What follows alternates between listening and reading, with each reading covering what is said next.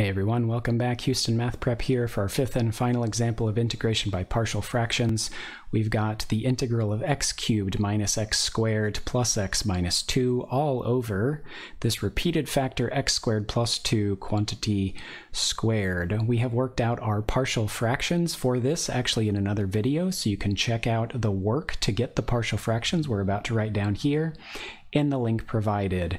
That will give us the integral of, so let's see, we found an a and a b in that video, and our a was 1 and our b was negative 1.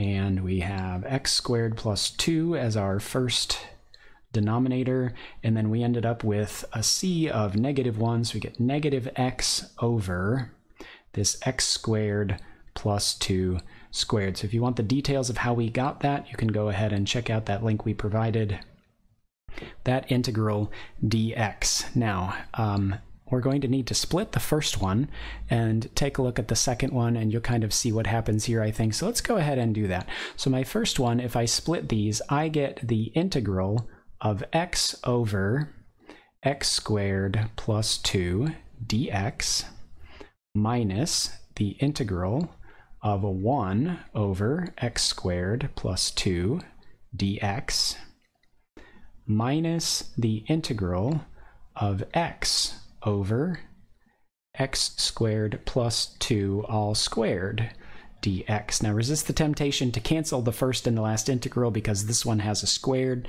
in the bottom and this one does not, so they're not actually like terms that we can just reduce to 0. These are not so bad, though, in the way that we do them. If you look at this, you'll notice x squared plus 2, the derivative of that would be an x term, and we have an x term there, so u sub will work nicely. So we let u equal to x squared plus 2. du is 2x dx, and I have x dx, so I'll go ahead and divide both sides by 2. In other words, du over 2 is going to be my x dx, right? 1/2 du is what I'm going to replace x dx with. Okay, so let's go ahead and do that first one.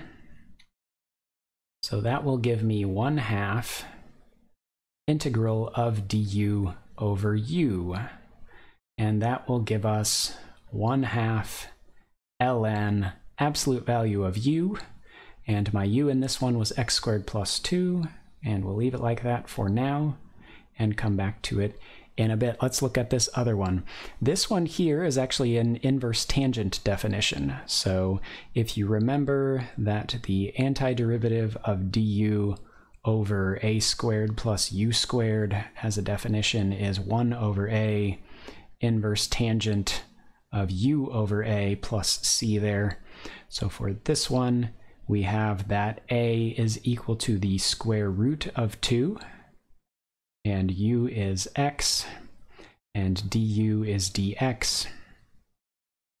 And so then this one becomes minus the integral of du over a squared plus u squared then. So we go ahead and complete that.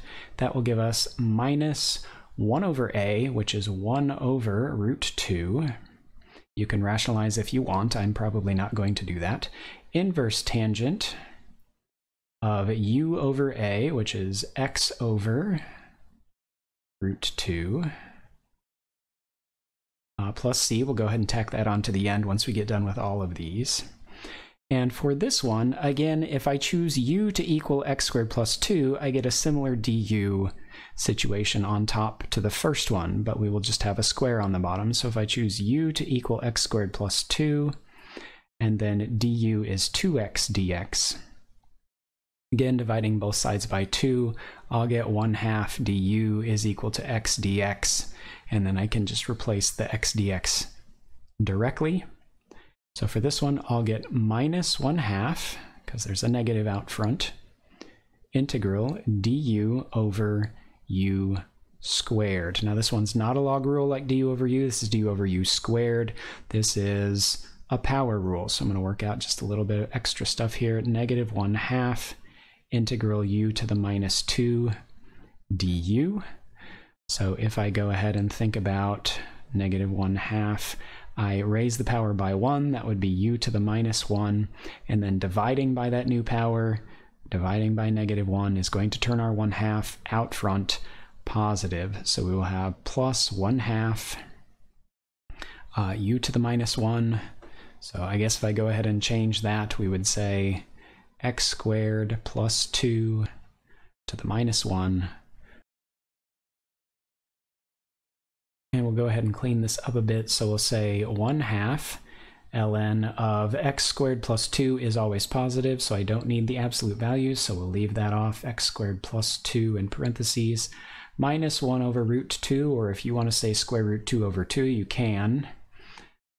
At this point in calculus, I don't do a lot of rationalizing, but you may have an instructor or some peers that prefer otherwise, in which case you can certainly rationalize.